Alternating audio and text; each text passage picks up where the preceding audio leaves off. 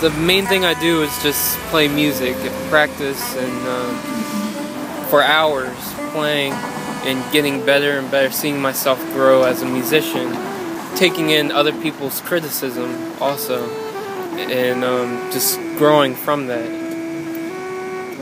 The main challenge is dodging police from, I guess, kicking me out from what I'm doing, the street performing.